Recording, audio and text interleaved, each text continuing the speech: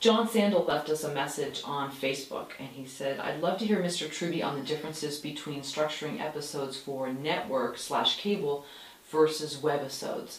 Is the latter, webisodes, often much shorter, merely a smaller version of the former, or are there any inherent formal differences?" That's a really good question because it gets to the heart of how these two different story mediums work. One of the biggest mistakes that writers make is they think if they're writing webisodes, which are essentially stories on the internet, that you simply take say a TV episode and cut it into parts. So if a TV episode is 44 minutes and your standard webisode is 5 minutes long, you just cut that into 8+ pieces and you've got 8 episodes of your webisode.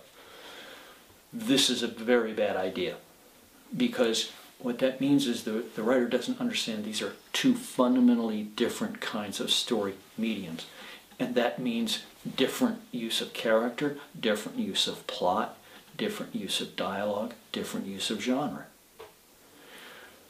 Now, we literally saw this happen a few years ago, which is when the creators of 30-something did a show called Quarter Life. And it was, their background was television. They're historically major figures in television. And then they were writing these webisodes. Well, the problem is they still had the TV mind. And so they constructed these webisodes as simply parts of one episode of television. And that meant that they were doing television on the web. Well, the web is a different story medium. You can't just cut up TV and make those the webisodes, because then you're not taking advantage of the unique medium that the internet gives you. So that's why it's very important when you're thinking about writing webisodes. And by the way, I strongly recommend that people move into this area because you can create work that will be seen, right? And show your talent, and it's a new way of having a calling card and breaking in. But you have to write these things so that you are taking advantage of the internet medium, not the television medium. And so that means fewer characters, right? You're going to have a much less complicated story weave than you will in television. It's still a serial, right? So we'll be cross-cutting between different desire lines, but far fewer of them, right? It also means that the story world is much more constricted.